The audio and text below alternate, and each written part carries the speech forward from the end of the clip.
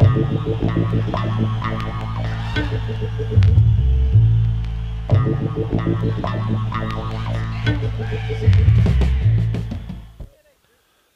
backcountry travelers, and welcome to the Coast Mountain Backcountry Report for the first week of March here in 2016. I'm Jeff and Driel, and we've been spending this last week here in the Marriott Basin area. So we were up here at the Wendy Thompson hut in Marriott Basin, March 1st to 5th, today being the 5th, and one of the nicer weather days so far. We've had cooling early in the week and a little bit warming as we went through the week. Started with lows of -5, and we did get up to 0 degrees at one point, but we've been staying below freezing here at the hut. Skiing has been excellent. Ski pen has been about 40 centimeters, foot pen 50 to 60, and we've been getting new snow every 24 hours, anywhere from 6 to 15 within a 24-hour period.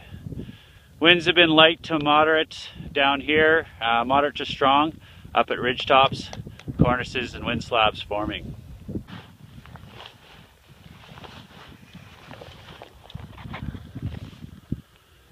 So we've had a bunch of new snow over the week. Our storm board showed 50 centimeters. We've got 60 to 80 sitting on the crust from late in February. And the week was punctuated by storms all week. We had very little visibility, lots of cloud and fog, winds primarily southwest to southeast. Our main avalanche problems were wind slab, storm slab, and cornices, primarily on the northerly quadrants.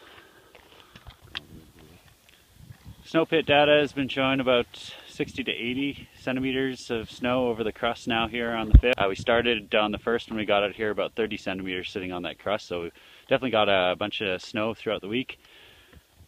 Compression test results have been primarily resistant or progressive compression, so nothing jumping out at us, but definitely avoiding terrain that would be wind affected with wind slab, and avoiding any exposure to cornices overhead.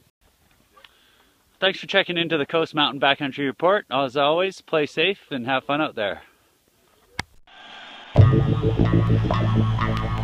Thank you.